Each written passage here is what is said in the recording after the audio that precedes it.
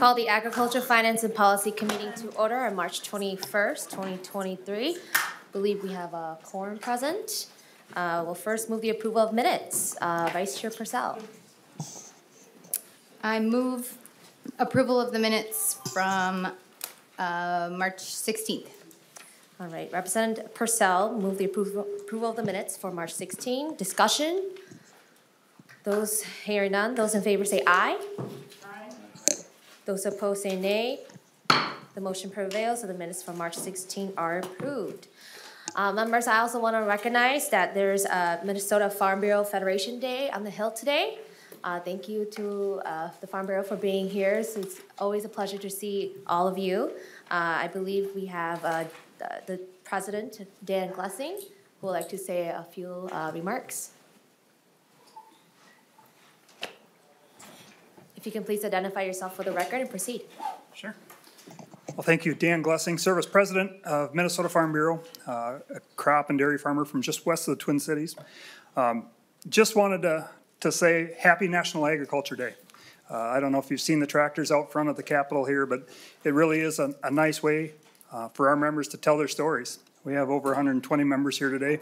And just to celebrate agriculture, there's less than 2% of us that farm, but 100% of us eat 3 times a day. And so that's a job that we don't take very lightly, and just appreciate all that you do for agriculture in this room and beyond.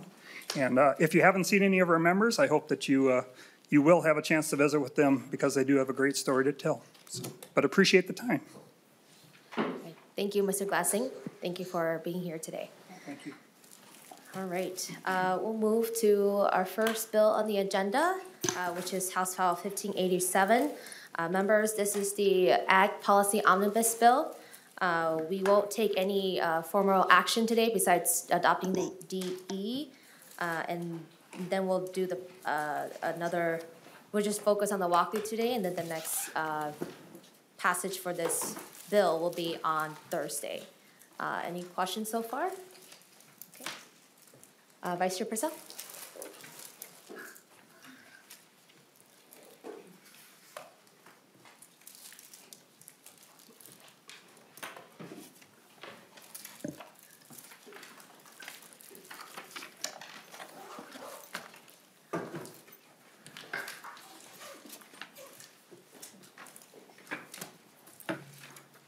When you are ready, Representative Vang, if you would please move your bill. Thank you, Madam Chair. Members, this is, as I said earlier, this is the Ag Policy Omnibus Bill. And I also have the DE that I would like to move before the committee.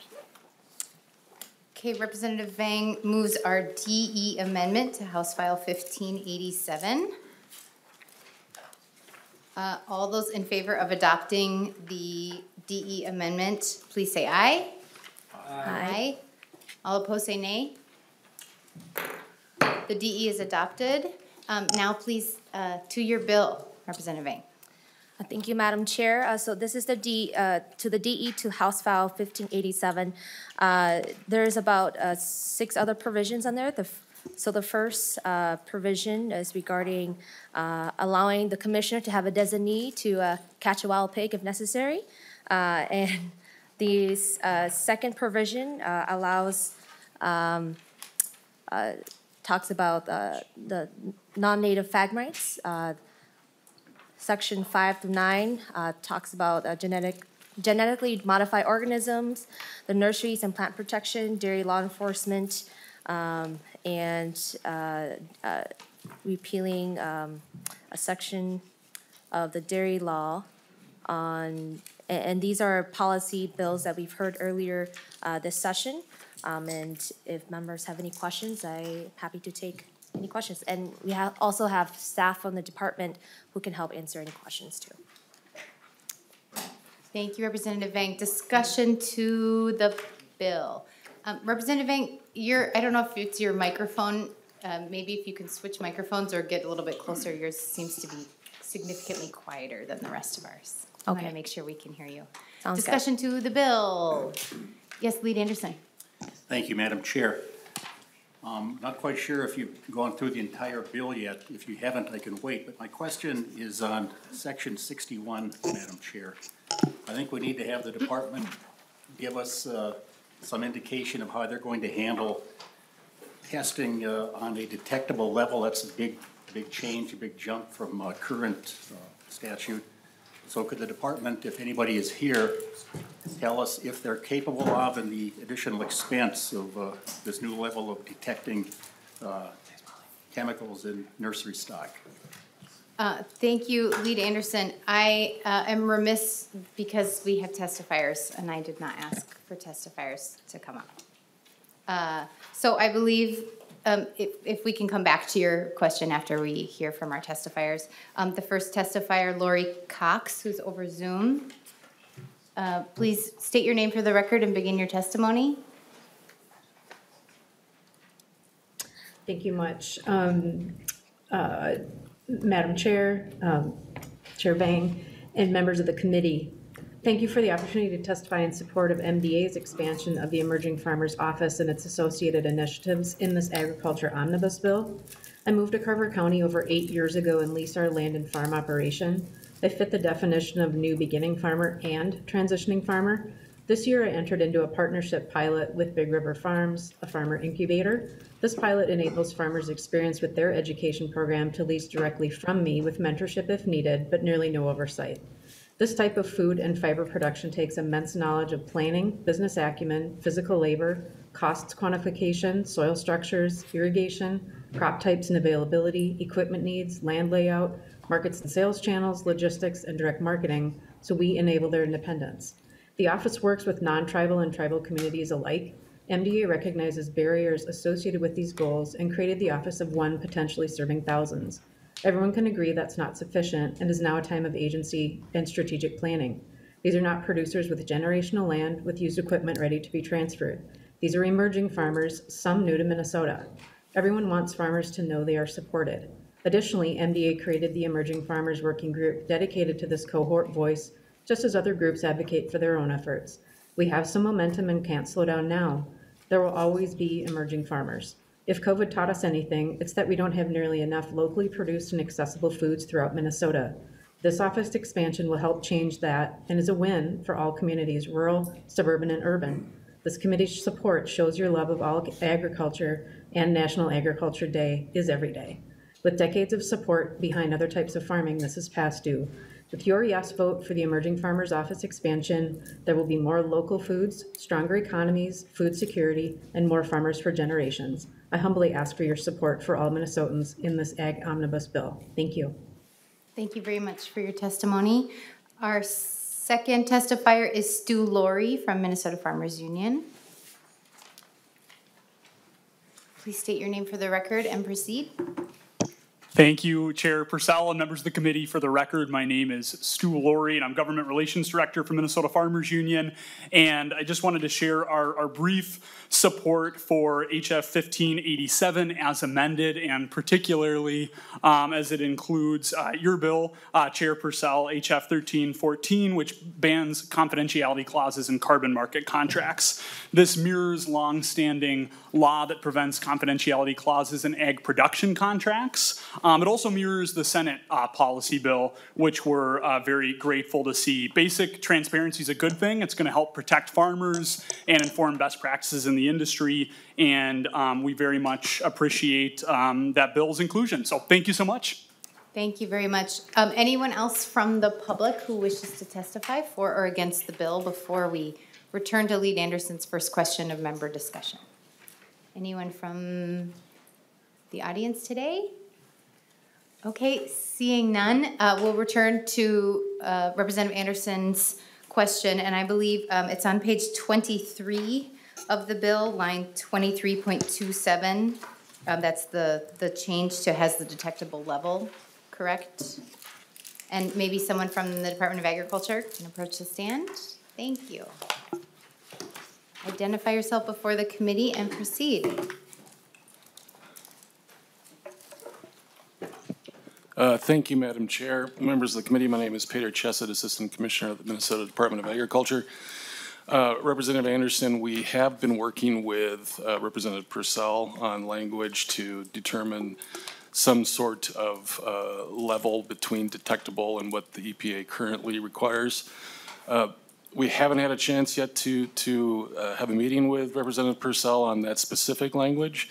That'll be happening soon, but I can say that we have a proposal that would use the pollinator protective reference values that the EPA publishes as kind of a baseline for that conversation in terms of determining what level of detection we could go to. Lead Anderson. Thank you, Madam Chair. Well, I think we're going to act on this bill by Friday, so I would hope that you'd have a meeting soon and to come to some agreement, because it's a point of concern for those that will be affected by this. And I think it also puts an added impact, financial impact on the department to what level you go to. So I wish you well and coming to an agreement. Thank you, Lead Anderson. Point well taken. Other comments, discussion to the bill? Thank you, Mr. Chatsa. Seeing none, any closing remarks? Representative Vang. Thank you, Madam Chair, and thank you, members of the committee. I'm happy to be carrying this bill and looking forward to your support. Wonderful. Okay, thank you, and we will have further discussion on this bill later in the week. And now I will pass the gavel back to Chair Vang.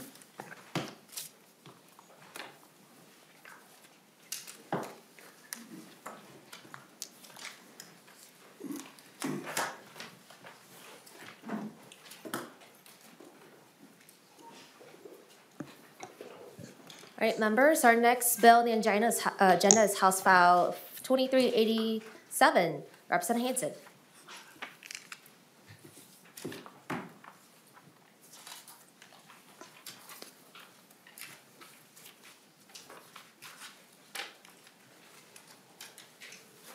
Whenever you're ready, Representative Hansen, please move your bill. Thank you, Madam Chair. I would move House File 2387 be laid over for possible inclusion in an omnibus bill. All right, and two, I see that we have an author's amendment to the A1. Would you like to move that amendment? Yes, Madam Chair, I'd move the A1 amendment. What it does is it fills in the blanks with the license fee and also for the cost of having the agencies work together and have a public meeting to make that work. I'd ask for your support. All right, to the amendment. Discussion to the amendment. Hearing none, all those in favor of adopting the A1 amendment, say aye. Aye. Those opposed say no. No.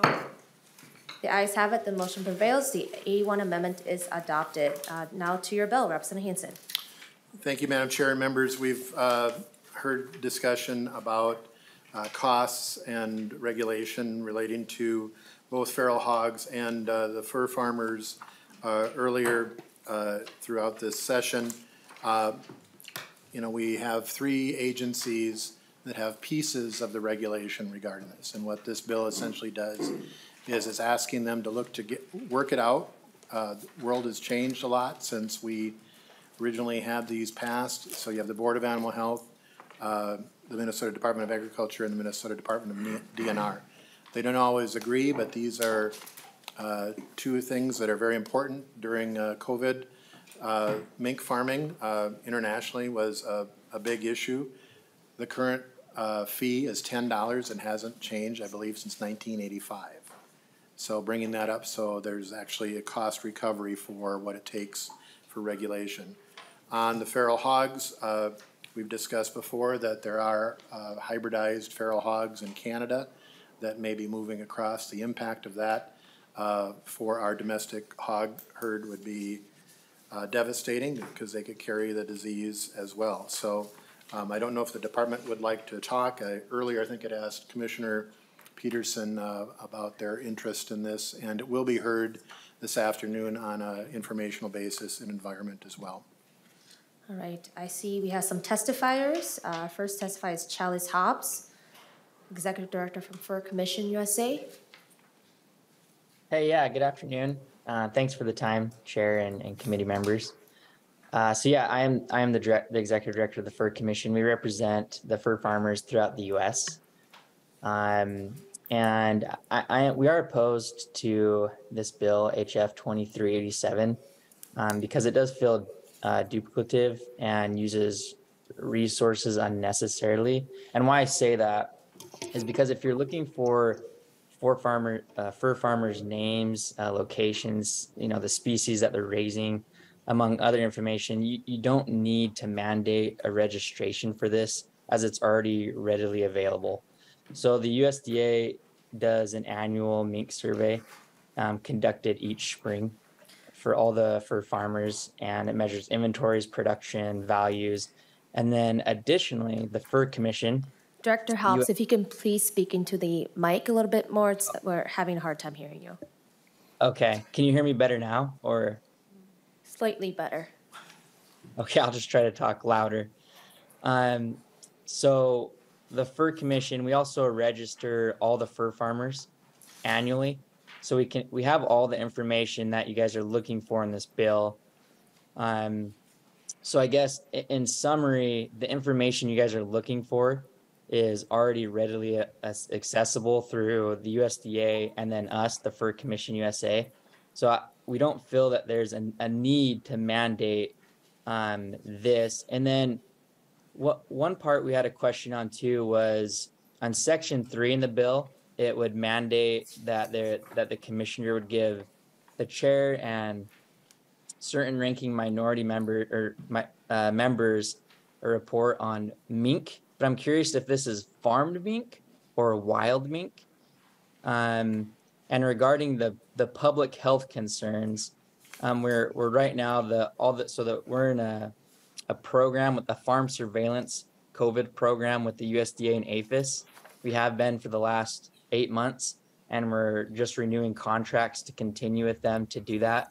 Mr. Hobbs, if you can please wrap up your testimony. Yes. So in conclusion, yeah, it does. Yeah, we'd like clarification on that, on Section 3. And then, yeah, we are opposed to this because it does feel duplicative. And the information you're looking for, we can give you. All right, thank you, Director. Our next testifier is AJ Durr. If you can please identify yourself before the committee and proceed.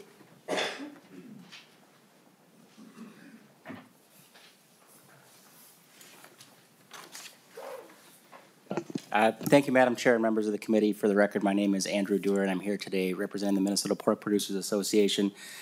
Here today to testify in support of House File 2387. Sorry about that. As Representative Hansen said, the threat of feral pigs entering the state is a very big deal to the farmers that I represent. It'd be devastating from an environmental standpoint and also a disease-carrying standpoint from feral pigs to our domestic population.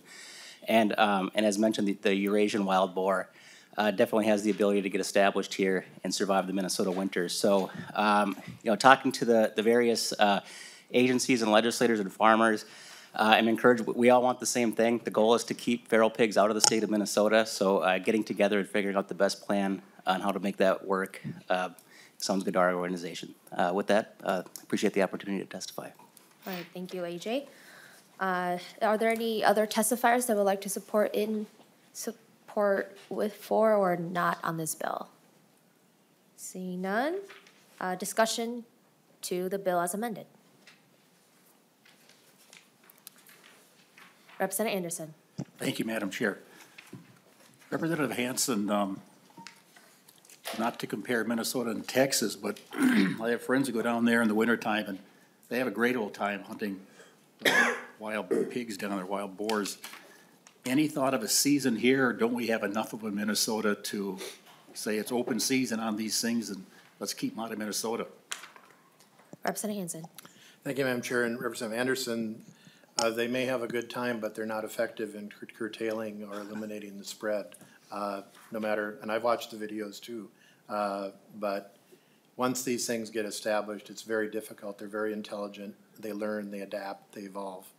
And so the spread has been great. And I think even, back to Mr. Doer, the winterized ones coming from the north, I think, is even more of a threat because they apparently can survive in the big woods and very difficult to get them either by air or trekking in. People do shoot them, but I think in the south, but I think you'll find they've had to go, a lot of it's at night with night vision now, very difficult. And so the sporting, we can't take the risk of having the sport.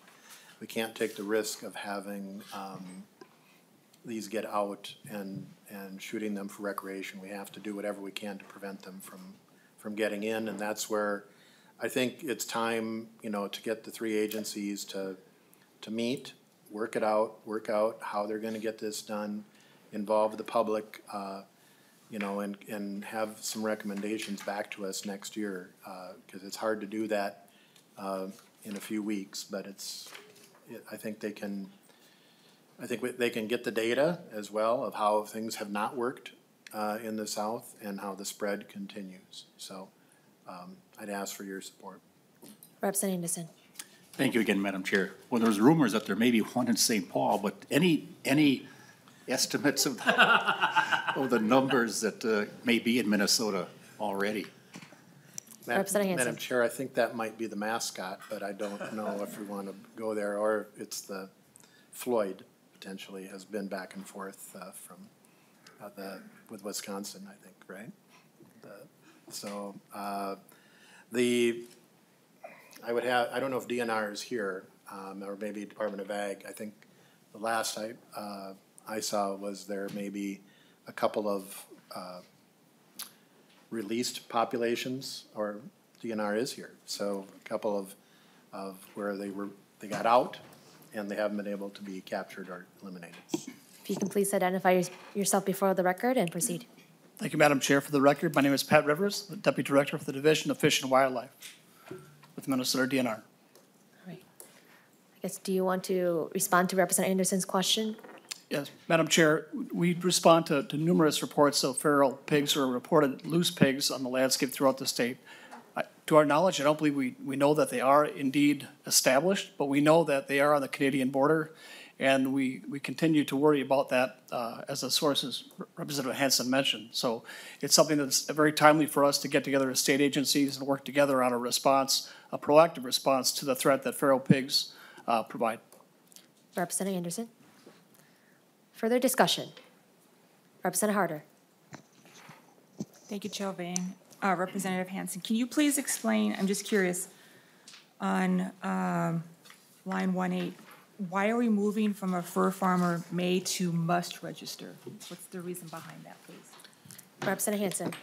Thank you, Madam Chair, and Representative Harder, because with May, the agencies don't have to register. I mean, and so with the, here you've got an old requirement that's essentially voluntary.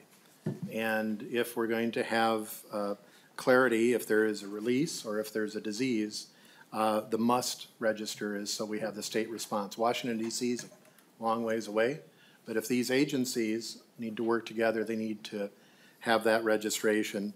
And moving from $10 to $100 after all these years since 1985, I don't think is too much to ask. Representative Harder. Thank you, Chair Vang. How many people are registering now under their current law? Do we have any numbers on that? Commissioner Peterson. If you can please identify yourself for the record and proceed.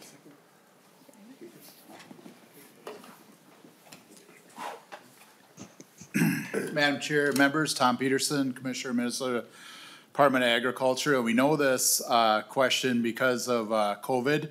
And when it happened, I don't know if you remember, but we had COVID, minks getting COVID in different parts of the country and everything. And at the time, not sure what the number was, but we had less than 10 last time I checked, which was last year, registered in the state. And then checking further into that, probably less than half of those actually even had an animal. So not knowing who's out there that has any, but anecdotally, I'd say that's not far from it's pretty accurate. Representative Harder. One more question. Thank you, Chair Vang. So the fee right now is $10, and we're gonna be going to 100, which is quite a jump. I think I've made, no bones about fees. So you're going up an extra $90. So what exactly is the department gonna use? How are you gonna use those extra fees? Commissioner Peterson. Maybe I can Representative jump in. Hansen. Madam Chair, so when you're issuing a license, and I used to do that, there's a cost involved, just the management of issuing and processing and time and support, all that structure. And if you've had a voluntary system where people have been paying $10 since 1985, they've been getting a pretty good deal, because I can guarantee you the cost of issuing any license is more than $10, but the commissioner could clarify. Commissioner Peterson. Yeah, Madam Chair, Representative Harder, Representative Hansen, again, this isn't our bill, and I haven't seen like a fiscal note on the amendment, but in general, it probably costs us more than $10 to issue that, especially with so few and everything. So when you figure out the time and the person, and we have a formula for doing that, I guarantee it's more than $10, but what that number is, if it's 100, again, not our bill, but something, we can always look at and everything. But in general, we have a formula and a way of figuring that out based on what it is. So I would guess it costs the state significantly more than what they pay. Representative Harder. That's all, thank you. Okay. Further discussion? Seeing none, closing remarks. Representative Hansen. Thank you, Madam Chair. I'd ask for your support, and I'd renew my motion to lay 2387 as amended over. All right, House File 2387 is, as amended, is laid over for possible inclusion. Next bill on the agenda is House File 2142, Representative Tabke.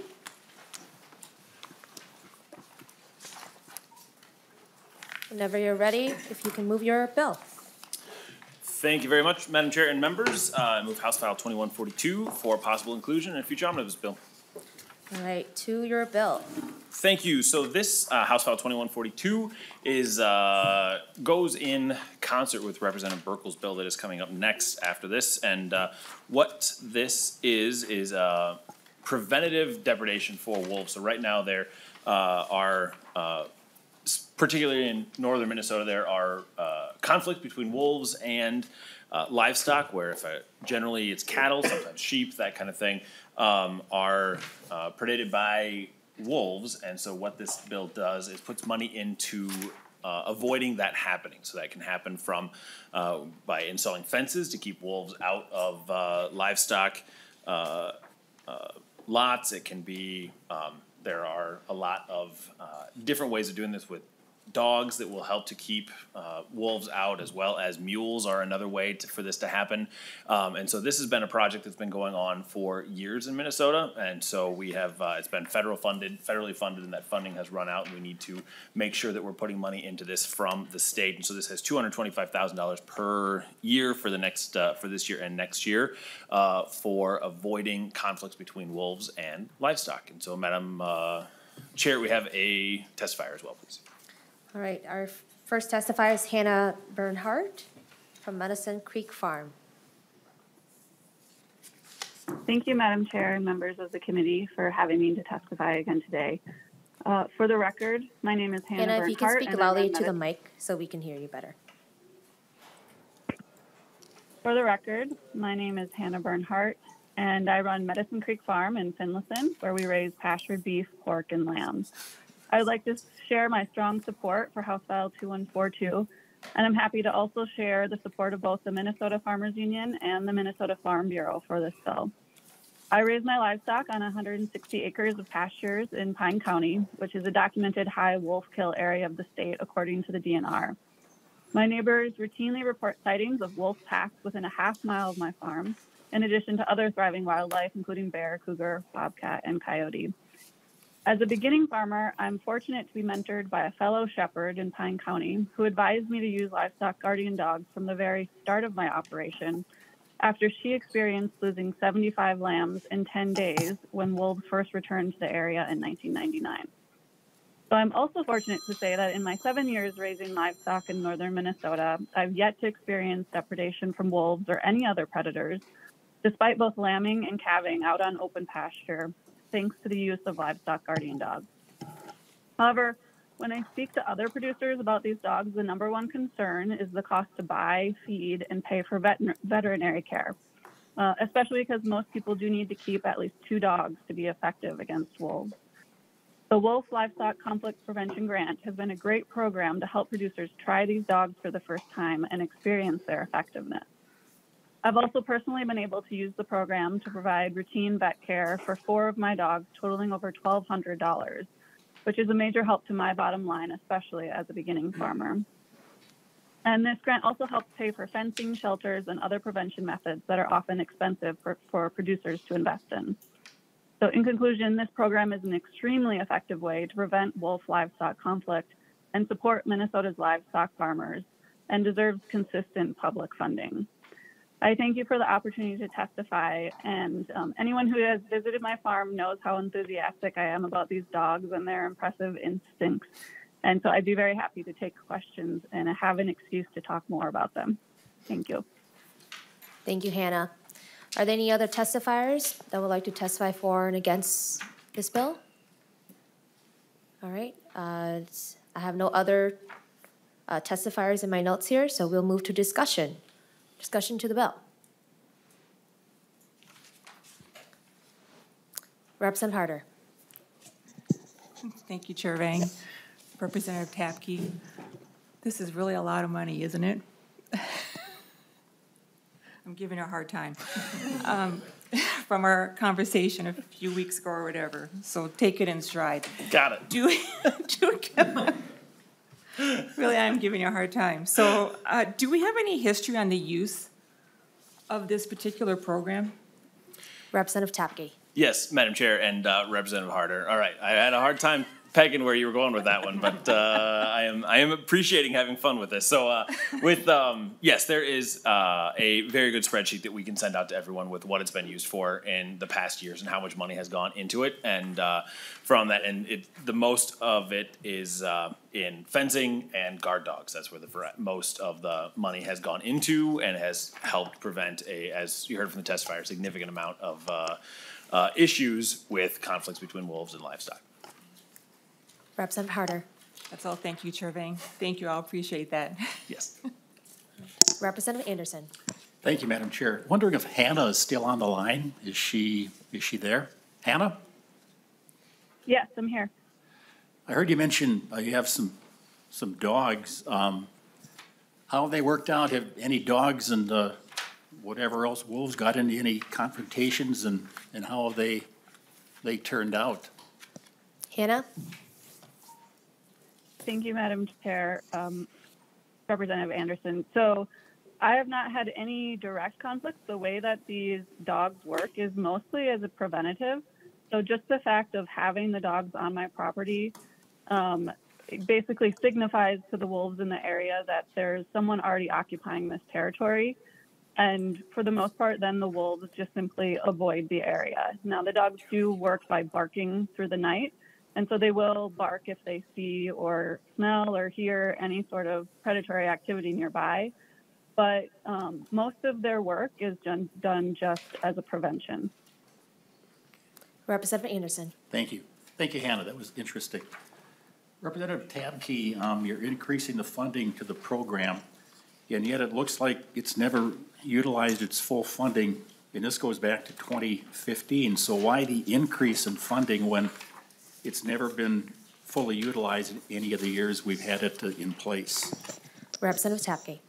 Thank you, Madam Chair, and Representative Anderson. This is what the advocates feel is appropriate for this, and what can be utilized because quite a few folks they've heard from have not applied for the program because they didn't think they'd qualify and those kinds of things. And I think this is what the need is out there today for what can be used, but everything will carry over if it is not utilized. Representative Anderson. Further discussion to the bill? Seeing none, closing remarks, Representative Tabke.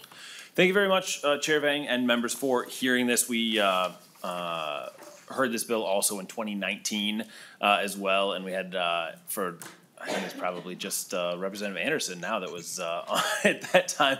We had a very colorful testifier at that time, which was a lot of fun. And so it was good. So this is a really great program that helps to prevent problems, and what I think that we should be using funds like this for also to solve the problems before they become more expensive. So thank you very much, Chair Vang, and I hope this is included, renew my motion for this to be included in a future omnibus bill.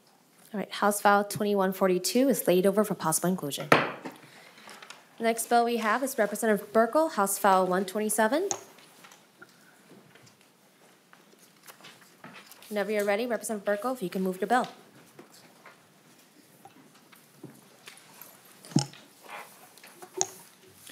All right, thank you, Madam Chair. I move that House File 127 be laid over for possible inclusion. All right. The bill is before us. I see that you have an author's amendment, the A1. Would you please move your A1 amendment? Yeah, I'd like to move the A1 amendment, Madam Chair. Thank you. All right. To the A1. The A1 amendment, when I drafted the bill back early in the session, was a blank appropriation. This would match the Senate language at $250,000 per year, making it $500,000 over the biennium. All right, discussion to the A1. Hearing none, all those in favor of adopting the A1 say aye. Aye. Those opposed say nay. The ayes have it, the motion prevails, the A1 is adopted.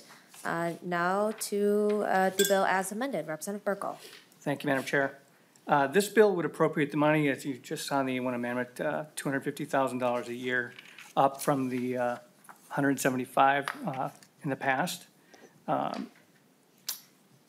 Any unencumbered balances would be carried forward year on year, and so this is for both wolf and elk depredation.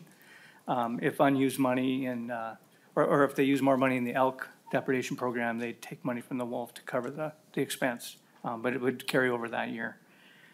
Producers have kind of counted on these accounts, especially in my district especially in Kitson County, with a couple of elk herds there, and then in the Grigla area up in Marshall County. We have one small elk herd there as well. And they've counted on these accounts for reimbursement when wolves kill or injure livestock, or when elk damage fence or crops up there. Appreciate Representative Tabke's bill. I'm glad to be a co-author on it. And those mitigation strategies work well, and I can even speak from experience in the past, having used lights and alarms and other mitigation strategies to try and keep wolves away from my farm. But at some point, inevitably, especially out with cattle and livestock, you see that happen, and this program would just fund that depredation program. I think we have some testifiers from Farm Bureau and others as well. I don't see the testifier schedule here in my notes, but if there's anyone that would like to testify, Okay. please proceed to the testifying table and identify yourself before the committee.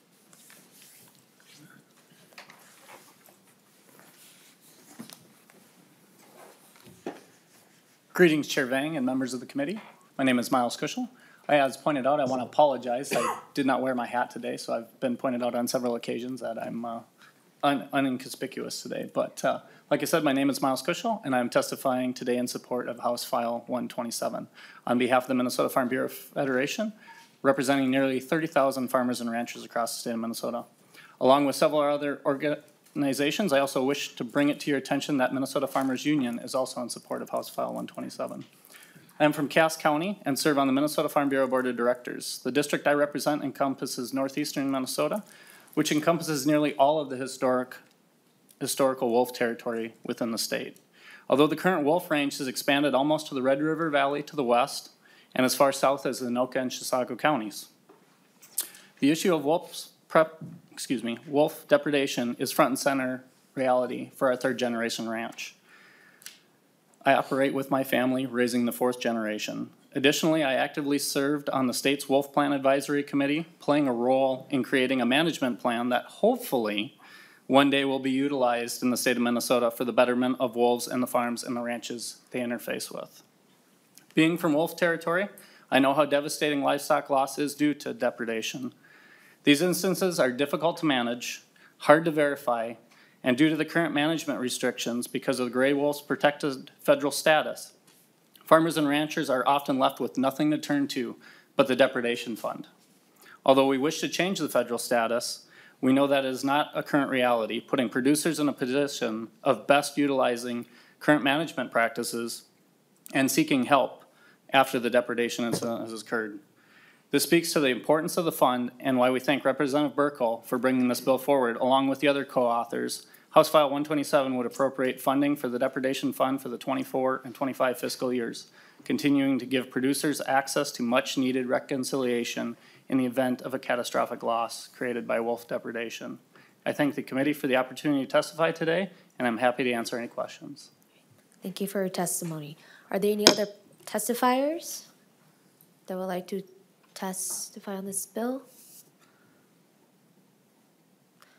Okay, I see no more testifiers. We'll move to discussion. Representative Cha. Thank you, Madam Chair. Can you give me some numbers on how many cases are we seeing per year, and is it declining or is it increasing? Representative Burkel. Thank you, Madam Chair. I can just speak, I'll speak specifically to the elk depredation since that's what I've seen the most of. And technically, if you look at the numbers, the wolf depredation numbers by a year have kind of declined. The elk depredation numbers are up quite a bit, substantially. In fact, back in 2017, it was $38,000, give or take, and we're up to $180,000 in 22. The last few years have seen, we've seen 3 years in a row of well over $100,000 in elk depredation claims in Kitson County. You might want to speak more to the wolf depredation side of it. Mr. Miles, if you could identify yourself again. Miles Kushel, thank you, Chair Vang and Representative Cha. We're seeing stabilized numbers on the wolf depredation side, but I believe that is due to the amount of cattle that we lost during the drought. Farmers depopulated their herds. So in 2019, we saw 78 instances, 2020 we saw 76, 21 we saw 77, and 22 we saw 78. But there's still 14 claims pending for the years of 21, and there's still 2 claims pending for the 2022 season. In terms of dollars amount, in 21, we've seen $146,000. In 22, we've seen $100,000. For the future years, I can tell you that the livestock industry, price-wise, is on the increase. So as the claims on average have been about $1,200, I expect to see those claims increase per livestock animal in the coming years. Representative Cha. And can you give me insight on the wolf population? Is it increasing or decreasing? Representative Burkel. I think the numbers we've seen, if you're talking about me, and possibly DNR might want to chime in on this, I know the numbers are increasing by a reasonable amount in our district. At least I've seen quite a few. I think we were at a meeting in Crookston 2 years ago, I think it was, and you intimated that in Cass County, even now, you're seeing them north of Moorhead. So the range is expanded. I don't have actual numbers, but if someone from DNR, I think Peter's here from DNR. So. Is there anyone from DNR that can help answer the question? If you can sorry, I think it was 2,700 was the number I'd heard last, but. Yeah, please identify yourself for the record. Madam Chair, Pat Rivers, Deputy Director for the Division of Fish and Wildlife. The wolf population has been relatively stable over the last several years and ranging from about 2,500 to 3,000 per year. So what Representative Burkel said, about 2,700 animals. Okay, Representative Cha. Thank you. No further questions. Further discussion? Seeing none, closing remarks, Representative Burkel. Well, thank you, Madam Chair. I think enough has been said. We've seen, as we've seen from our testifiers and as my personal experience up in Kitson County, especially if we're going to see the elk management plan change in our county up there, there's talk of maybe expansion of that herd up there, and I think elk depredation claims have increased substantially. I think increasing the number to $250,000 makes sense, as my amendment outlined. And with that, just knowing that our farmers up in that area rely on this, if we're going to keep those elk herds going, I'd renew my motion to lay over House File 127. All right, House File 127 is laid over for possible inclusion. The next bill that we have is House File 2299, Representative Anderson.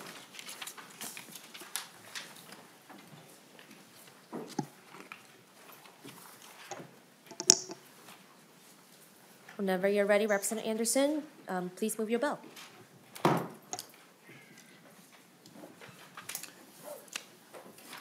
Thanks, Madam Chair. I'd like to move House File 2299 All right, for possible inclusion. all right, to your bill, Representative Anderson. Thank you, Madam Chair and members.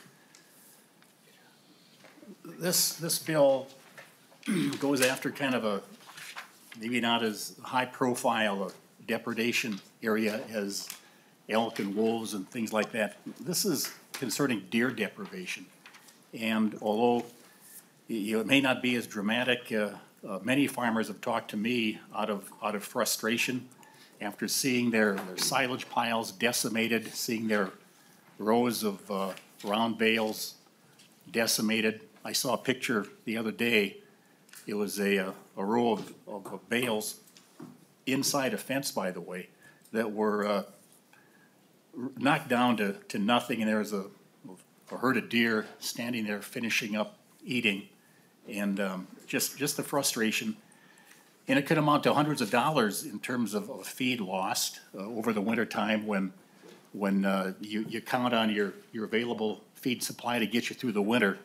And then if something like this happens to ruin a big part of your feed supply, it puts you kind of behind the eight ball.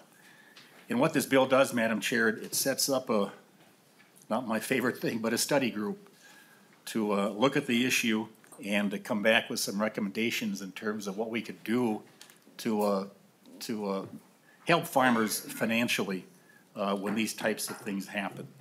I have a testifier, Madam Chair, and would like to hear from him now, if we could.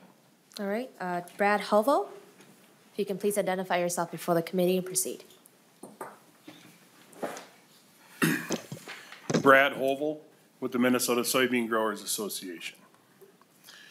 Hello, committee, Madam Chair and committee. Brad Hovel. I farm in Cannon Falls, Minnesota, south and east of here with my folks and my brother. I have a few examples of some of the damage we've had to growing crops from deer in our area. We have a farm in Cannon Falls Township and Vesa Township, which butts up on the north and the west sides of that farm, but up to DNR land.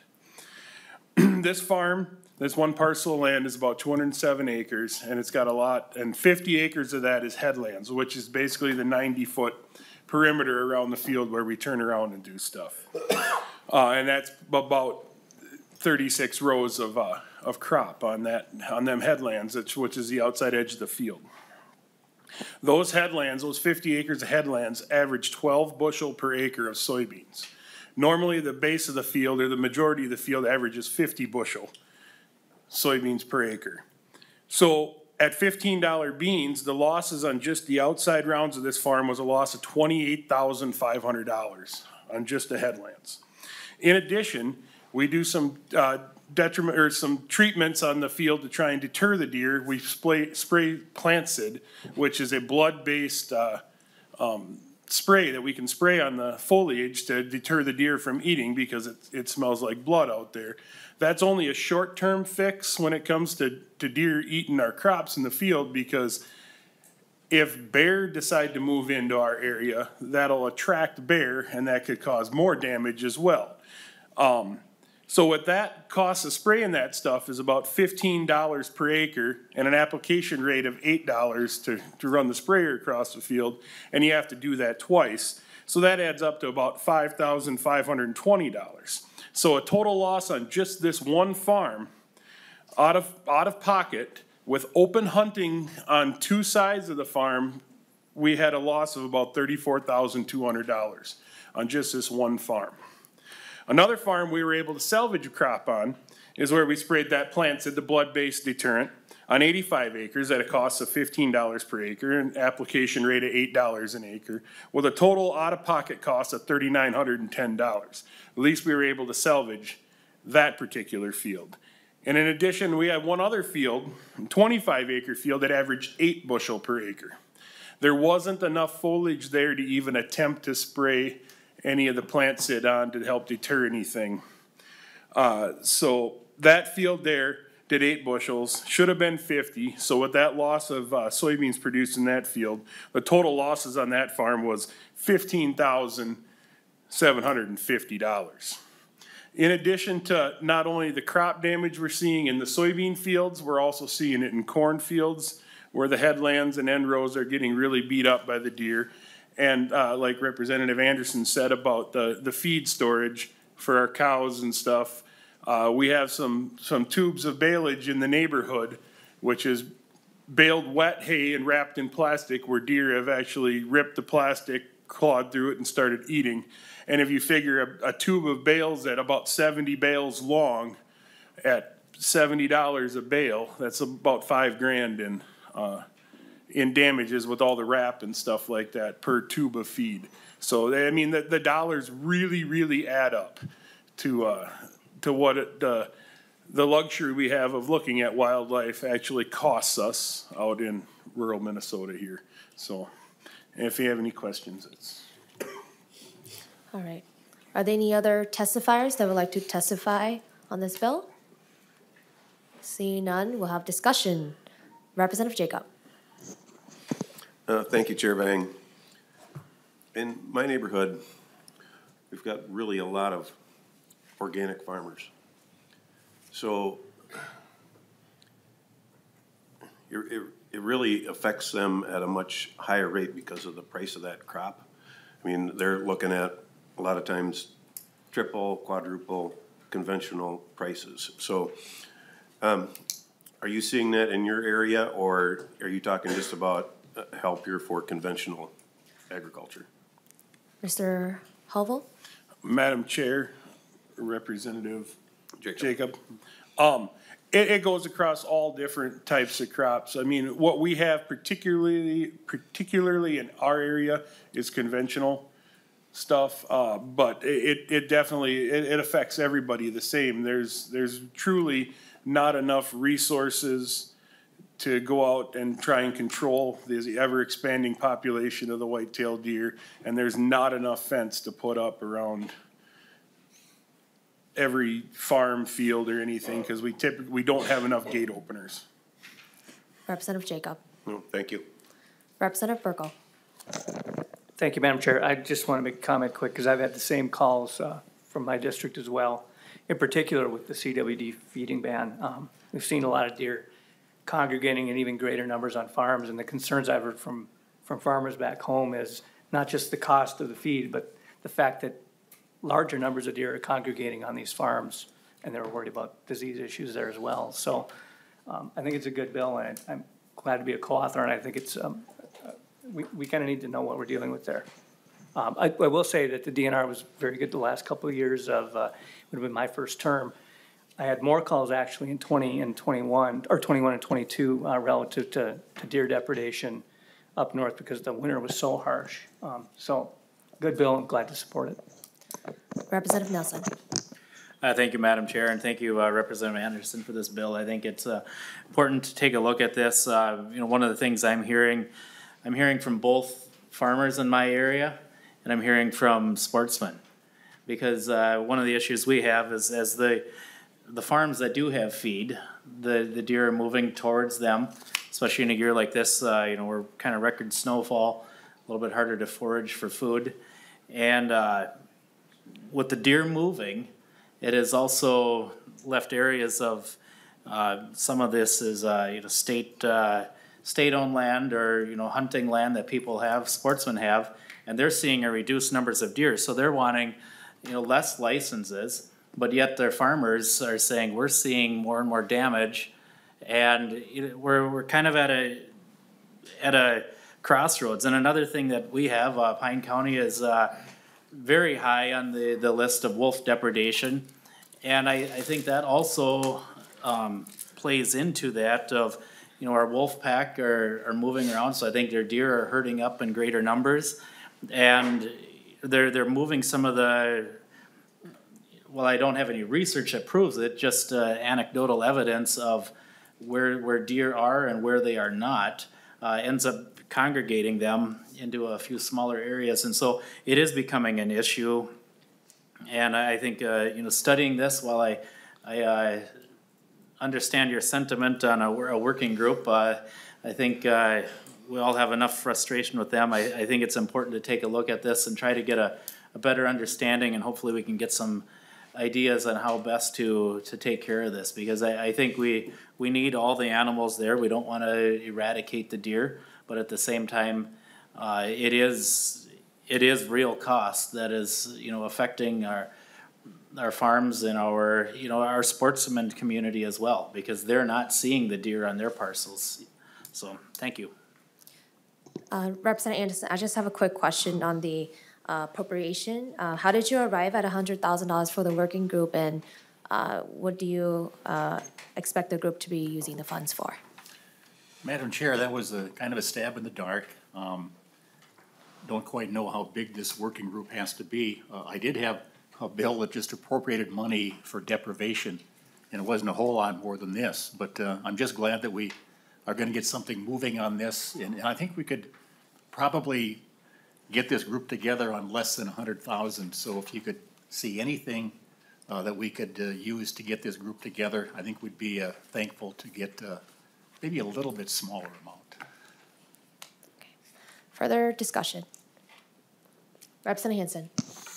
Thank you, Madam Chair, and thank you, Representative Anderson. And I want to just caution a couple things. One is that, you know, the outcome doesn't predetermine that all of a sudden we're going to have a new program that's going to fund this. I want to reduce expectations on that. I think it's important to look at what the costs are and who should pay those costs.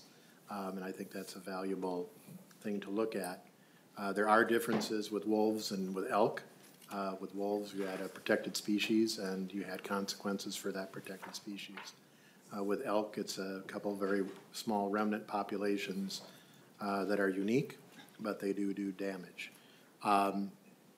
You know, I hesitate to think about what happens with increasing spread of CWD and what that may do. We already have a rapidly aging hunting population, and we have people dropping out of hunting. And if you have fewer and fewer hunters, then your population, then your control is either the wolves or the cars. And that's, both of those would have consequences. And so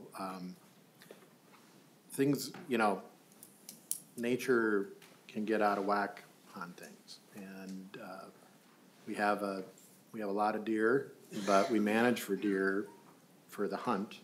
But now people may be stopping hunting because of the disease, which then leads to other cascading effects. So I think that should be taken into consideration when we're looking at this, is what happens with reduction in the number of hunters, which is likely to continue despite all the efforts on it, and how does that impact predation on all crops, and the consequence also for people. Accidents, and they have a consequence as well as an economic consequence for people. So, thanks. Representative Cha. Thank you, Manager. Is DNR still here? I believe so.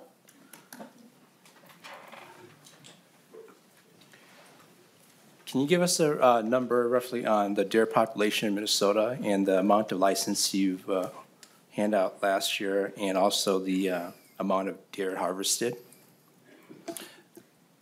Patrick? Madam Chair, Pat Rivers, Deputy Director of the Division of Fish and Wildlife. We don't have a statewide number, although the number 1 million deer has been batted around for a while. But what we do have is, we know we have roughly 500,000 deer hunters, and last year we harvested about 170,000 deer. We have deer hunting opportunities starting in mid-September, going all the way through December 31st, and we've had special hunts related to CWD special hunts. So we have plenty of opportunities for hunters to be on the landscape. One of the challenges is, some of the challenges that farmers have is they need help in June and July. And that's something that is difficult to do with the hunting season. But we look forward to working with Department of Ag and others about how we can address some of these issues. Representative Cha. Thank you for that information. Further discussion? Seeing on closing remarks, Representative Anderson? Thank you, Madam Chair. To kind of comment on what Representative Hansen said, I hear you, but I think farmers feel a sense of frustration in that they see their standing crops, like our testifier talked about, and see a real dollar loss, or see their feed supply get ruined. And you know, the DNR has some programs available to help with fencing and things like that, and what I hear from farmers is they don't have any money left. And the deer kind of depredation kind of gets pushed down to, it doesn't rise up to the level of the elk and the wolf depredation. But the frustration is there, and I'll just relate one story, I think we have time. Not just what you'd call farm crops, there's the guy in my area, town of Terrace, a really pretty little town with a river going through it and the dam, and he has a Christmas tree farm.